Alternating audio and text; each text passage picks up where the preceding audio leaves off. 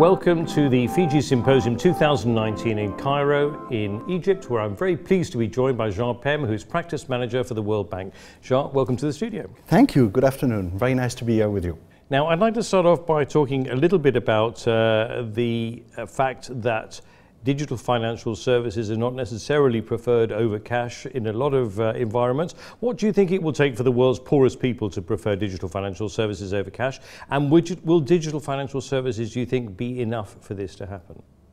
So I don't think that digital financial services will be enough. I think they will contribute a lot to facilitating the access to the formal financial sector and therefore reducing the use of cash. Now, I think there are two elements. One, people use cash because they don't trust the financial sector. So part of it is to rebuild trust, and in particular to make sure that the risk associated with digital financial services are addressed. Some of them around cybersecurity, some of them around reliability, others is more privacy. But I think on the other hand, the benefits in terms of usage are what's going to make the difference. When people see how easy it is for them to be able to use those services, I think that's going to create really a demand for these instruments.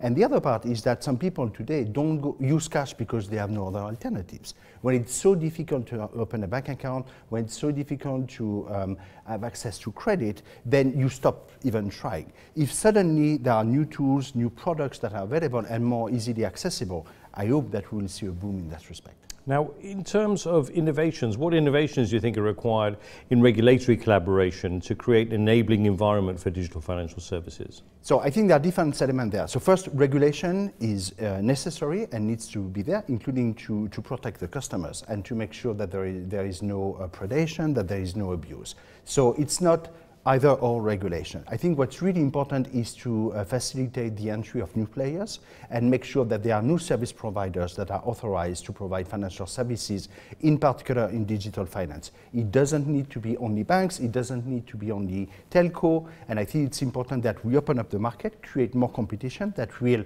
facilitate access, reduce the cost, but also mutualize the risk to a large extent. I'd like to ask you if you agree with this statement. An unintended consequence of digital finance-led financial inclusion program is that it can lead to financial data inclusion, but not necessarily increase financial inclusion. So I don't agree with that statement. I think we have evidence that it brings both. So we have more data, it's really important, but at the same time we have evidence that digital financial services do actually improve financial access. Now, I would add one layer to that element, which is that maybe unfortunately, but in public policy, being able to measure makes a difference. So what we are seeing also is that the more information you have on what's actually happening, the more policymakers understand, but also the more you can hold them to account to some extent and show whether there is progress and not progress. So I think we should not think of that in terms of either or, but how to better measure, better understand what are the challenges, and then better measure progress, and then we will have more effective public policy.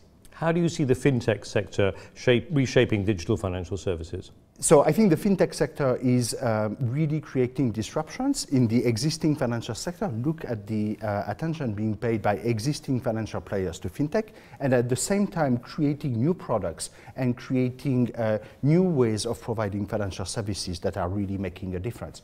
So recently I was having a discussion with a fintech service provider where they use how you use your phone, including social media, as a way to credit score. So it's not the traditional credit scoring, etc., but behavioral. So it has its risks, so we need to be careful that this is not abused, but at the same time, that may facilitate the access to credit to people who today will never be able to do it. So I think it's going to open up the market, have people think very differently. Again, we need to supervise and monitor, but we are likely to find nuggets there that we have not yet thought about. So if we're looking for a home loan, we should be careful what we're posting online. Exactly. Okay. And finally, the World Bank here is obviously very involved in this event. What are the benefits of being involved with this event, and what do you hope people will take away from it?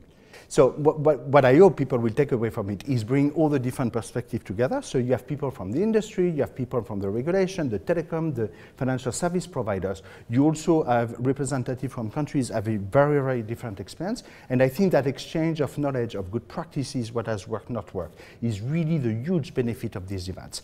Now, I come here more involved in the FIGI in Egypt program, which is a really important one. We are supporting a very, very strong momentum by the the authorities, it's a very important agenda, but I see also the benefit for the Egyptian colleagues to be able to hear from their friends in Mexico, in China, and really think a little bit outside the box and what can be learned from the others. Which brings me to my last question. I wanted to ask you, what role do you think governments can play to enhance the usage of digital financial services at the national level? So we always think of the role of the public sector in terms of regulation, supervision, etc. That's obviously a very important bucket. But there is another one, which is the government or the public the delivery of public services. So if you receive your salary as a civil servant through digital finance, there are more incentives to use it.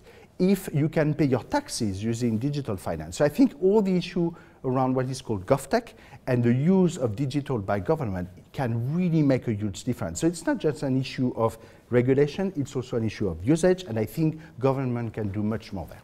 Jean Pesme, Practice Manager, World Bank, thank you very much indeed. Thank you very much. A pleasure. Thank you.